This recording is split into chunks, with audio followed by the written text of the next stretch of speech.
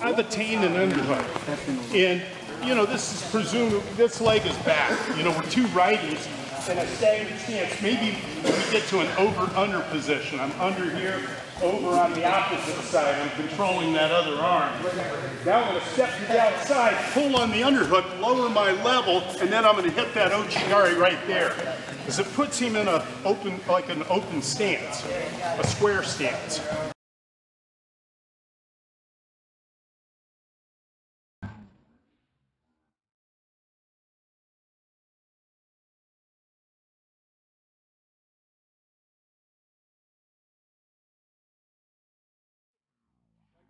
Which is to take my collar tie hand and cross pop his elbow and just dig under.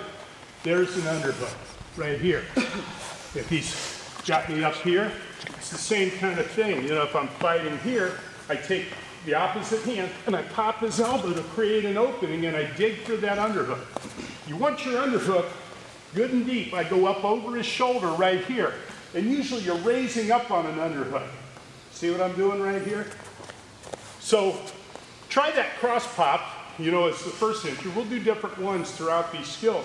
But from here, even if you're tied up or whatever, what I'm going to do is I'm going to step outside to the number one position, we call this, and we're going to tie sabaki. I'm going to take big steps right now. When you're competing, you may shorten them into little stutter steps, but I want you to see this movement. So I'm going to take a big step, pull on the underhook. That makes him square. I lower my level, and I'm doing a hooking motion right here.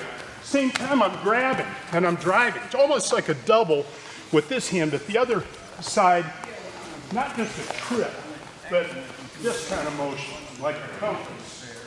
You know, where the needle's on the ground and the compass is making an arc. But what we want when we're fighting is a guy standing square. The problem is some of you guys stagger their stance.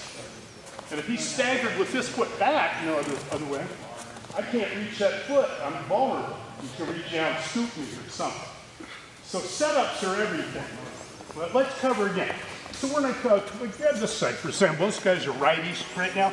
He's got this collar tie. He's giving me hell. So I'm going to take my left hand, pop his elbow open and dig under for that collar tie, or for the underhook right here. Now I'm going to step to the number one position, and using the momentum that generates, I'm going to draw this back foot forward, hopefully. Pulling on the underhook. Real quick, lower your level, drive into UCHI GARI, inside trip. You notice I'm grabbing the leg, it's kind of a hybrid. Almost like a cross between a double and an inside trip. But lower your level way down and drive, all right? Try that. Have one guy get you in a collar tie, cross pop, dig for that underhook, step to number one position, swinging, lower your level and hit it.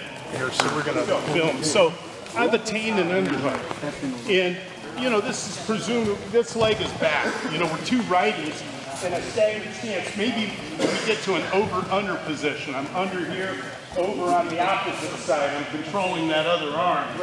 Now I'm going to step to the outside, pull on the underhook, lower my level, and then I'm going to hit that UCHI GARI right there. Because it puts him in an open stance, a square stance. So what I'm trying to do is draw that rear leg forward. Let's look at it again. Is this a good angle, Steve? Perfect, yeah. So I've attained the underhook, and what we were doing before he's beat me on this collar tie, I release the hand, pop it, come under, and I close up that space. I keep my elbow down so that he doesn't get under me. Keep my elbow down, but I look for a wrist. And now I'm going to step outside. I got to create motion. If he's really staggered, I can't reach an inside trip. If that's a good attack for me, I can't reach it. Yeah. So I'm going to step out, and I'm going to pull on the underhook. There it is. And it's right there. Okay? Draw the rear leg.